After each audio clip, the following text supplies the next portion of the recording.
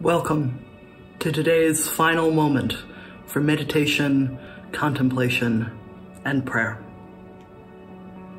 I invite us into the sacred space by lighting our chalice, the symbol of Unitarian Universalism.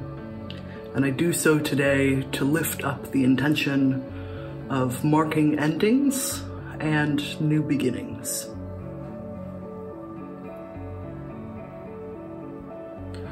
For today's final moment of contemplation, I want to invite you into a practice with me.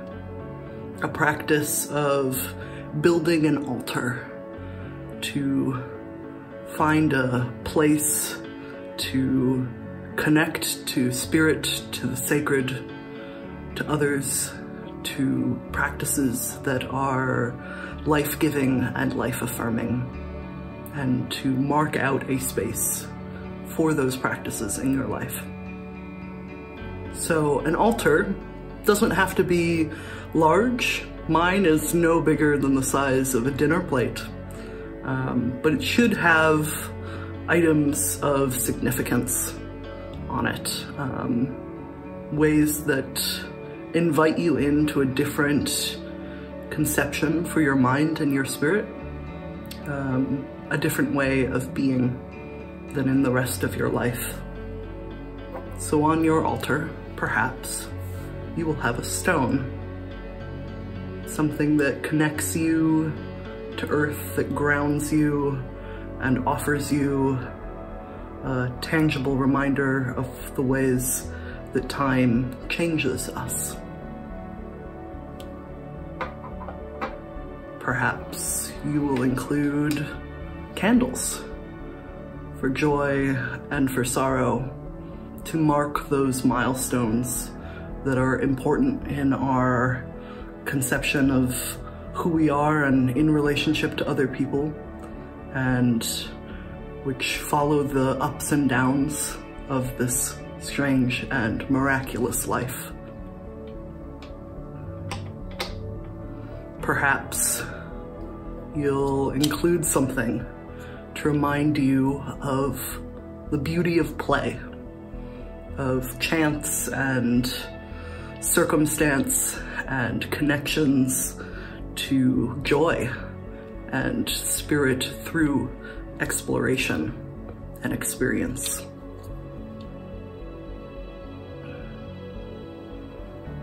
Perhaps you'll include an item that connects you to a particular place or particular people. Something organic or something gifted, something that reminds you of where you're coming from as you experience where you're going to. And perhaps you'll include something that invites you into a practice of nourishment, whether that is an offering of food or water or something that is spiritually rather than literally nourishing. I hope that something of nourishment finds a place on your altar. And finally, I do hope that you will find a place for a chalice on your altar, for this ritual symbol of Unitarian Universalism, a way to mark an entry into sacred space and to close out that space with finality. Something that is an invitation towards a different way of being, a different way of experiencing, a different way of embodying all that we can be and all that we may become. Finally, I want to end this time with you with a spirit of gratitude. Thank you for indulging me in watching these videos week after week, for commenting, for connecting with me outside of this virtual realm.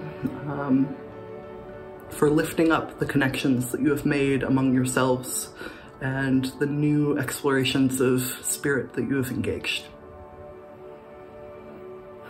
So, it is in that spirit of gratitude that I will extinguish our chalice today.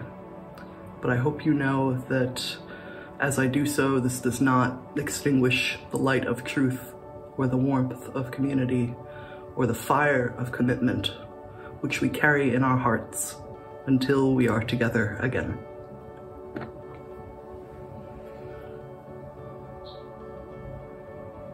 Amen, and goodbye, my friends. This has been a strange and miraculous journey, and I am grateful to have moved along this path with you.